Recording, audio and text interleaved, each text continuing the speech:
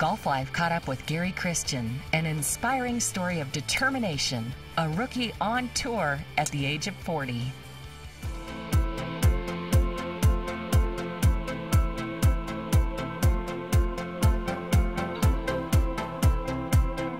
It's been a dream come true so far. It's you know, I was Facebooking some friends from England who we started golf when we were about 14, 15 over the local Muni, and you know, I said, well, I mean, it's amazing how far we've come from trying to find balls in the rough to use to, you know, I stayed with Wayne Gretzky before my first tournament. I met Bill Clinton, met Arnold Palmer, met Clint Eastwood, yeah, met Nick Faldo, who I named my eldest son after, which was quite nice, very large lad, and then played golf with Tom Watson last week, which was, I mean, that's, I can't even quantify how great that was. It's very, very infrequently you get to meet a hero, let alone play golf with a hero. Or if I was a little younger, I'd probably get a little overawed by it. But you know, at 40, being a grizzled veteran, I think it's, you know, I probably appreciated it more than most. And you know, I've kept some good photos, and you know, I kind of keep a nice mental journal of everything. So all I got to do now is do something special, and I can write my book.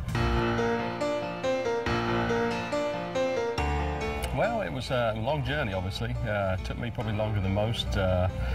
I've made it at 40, so I started at 27, so we should do the maths, and as I'm an Auburn graduate, I can work out that's 13 years. So finally I played 6 years on the mini tour, 6 years on the nationwide tour, and it'd be nice if I could have a 6-year minimum on the PGA tour.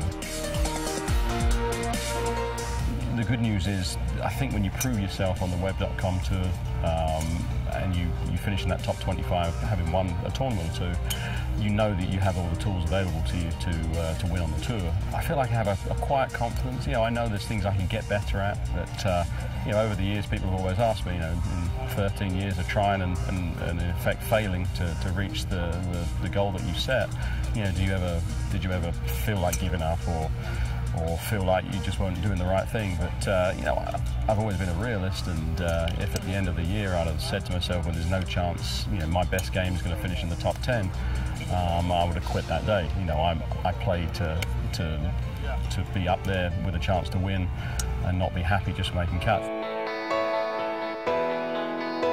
It's nice that I am home half the year, so it's nice where when I get home, you know, I can take over, taking the children to school and letting her relax a little bit, and I even try my hand in the kitchen every now and again as well. It's not terribly successful, but you know, at least with a nice bottle of wine, it makes up for bad cooking.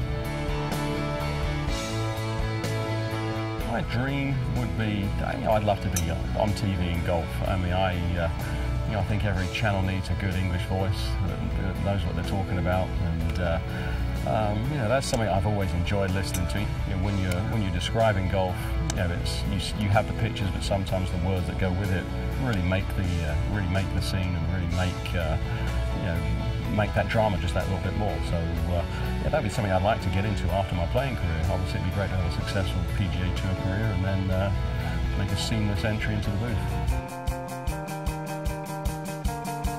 Well, coming out on tour this year, Adams Golf and I entered into a partnership which was terrific. I've always used their hybrids, and you know, I think most people will recognise they're the best hybrids in the world, and you know, to be associated with that company, it's been terrific.